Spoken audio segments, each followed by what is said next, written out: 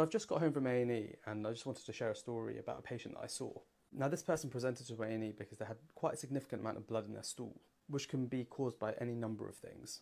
But as I was taking the history, there were a few inconsistencies with the story, and it didn't sound like a typical bleed from the back passage. Of course, I took a full history, examined them, and even did some bloods. But just as I was about to leave the consulting area, I asked, is there any chance you've had some beetroot in the last day or two? And this person initially said no, but within a few seconds, they said, oh my God, I had beetroot for lunch yesterday. I thought, right, this is probably going to be the cause. The examination and bloods were all normal, so we put it down to the beetroot. And I spoke with a few colleagues afterwards, and it's not that uncommon. So beetroot changes stool and urine colour.